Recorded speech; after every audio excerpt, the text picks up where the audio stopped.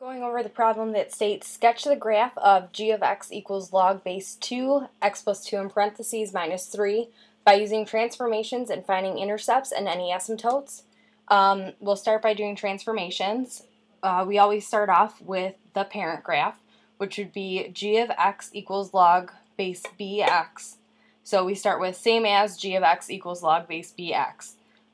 We shift it to the left 2 units because in parentheses here we have plus 2, which makes us go left 2.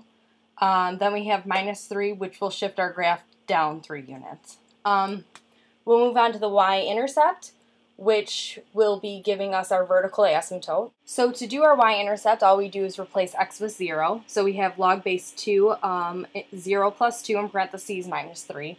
Log base 2 of 2 is simply 1, so we have 1 minus 3, which gives us negative 2. So for our y-intercept, we have the coordinate 0, negative 2.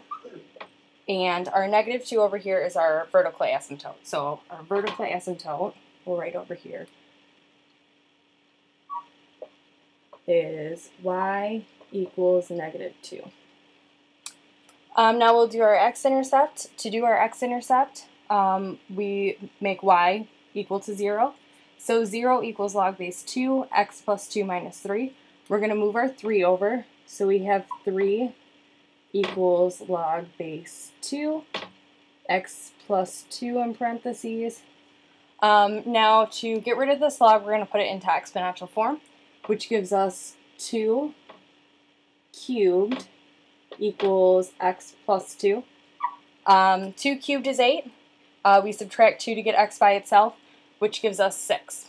So put in, we have 6, 0 as our coordinates for our x-intercept.